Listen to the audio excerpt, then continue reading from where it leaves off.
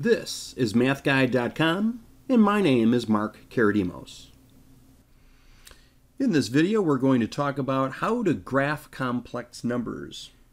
Section 1, we're going to talk about the coordinate plane we're going to use to graph complex numbers.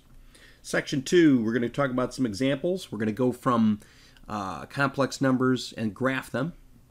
And in Section 3, we're going to talk about how to graph by showing you the points and then going from those graphed points and then writing the complex numbers.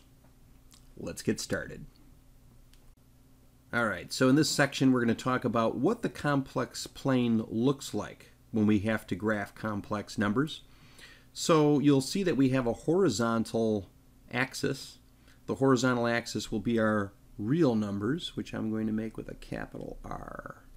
Okay, so we'll put real numbers on our horizontal. And then in our vertical axis, we're going to put imaginary. Now this is just a bold I. That's not the number, the Roman numeral 2. It's a bold I. So we now have these axes. And it's important for us to graph using this new set of horizontal and vertical axes, because when we take a look at what complex numbers look like, and we always write them in the form a plus bi. The a is always our real part, and the bi part is our imaginary part. So that's why there's two different sections of the graph being real and imaginary. Okay, in the next two sections we'll talk about how this graph is then used to do that. All right, let's check it out. All right, in this section what we're going to do is graph some complex numbers. You notice here I have 6 complex numbers over here on the left side, and we're going to graph them. Keeping in mind, of course, we got our real and our imaginary parts as shown. So I'm going to put these points as red points. So let's try the first part. First one is A. Let's go to 3. So where's 3? Well, it's just going to be a completely real number, so it's going to be 3 on the real axis.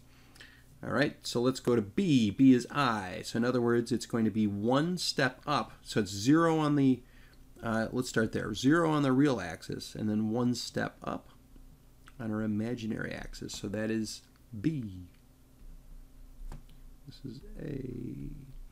All right, and C, where is it? 5. All right, so we go 5 to the right, and then we're going to go 3 down.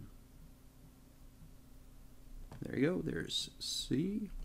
Let's go to -8. So let's see, 1, 2, 3, 4, 5, 6, 7, 8. That's 8 on the real axis, -8 on the real axis. And we go 5 down. 1, 2, 3, 4, 5.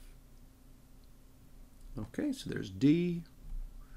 Let's go to -4. 1, 2, 3, 4. That's -4. -3. 1, 2, 3. I. There's E. And where's F? Well, we're going to go -4, but now we're going to go 3 up this time. And there you go. You've got F. There's our conjugates, F and E. All right, that's what it looks like when we graph complex numbers. All right, let's go to our next section. All right, in this section, what we're going to do is take a look at the points that have been already graphed, and we're going to write down what those complex numbers really are. So let's take a look at A. You'll notice that it is on the imaginary axis, and it's off of the real, so it has all imaginary part. So it's 0 for the real, and 1, 2, 3, 4, 5, 6, -6 for the imaginary part. So we'd say it's -6i. Let's get to B. B is all real, so 1, 2, 3, 4, 5, 6, 7. It looks like it's just plain old 7 with no imaginary part. C, 2 to the right, 2 down, so that's 2 for the real and -2 for the imaginary. Let's talk about D. That's 2 to the right, 2 up, so that's 2 for the real, 2i for the imaginary. E, let's see, that was 2, so it's 3, 4, so it's 4 to the right, and it's 1, 2, 3, 4, 5, well, lost count, 1, 2, 3, 4, 5, 6 up.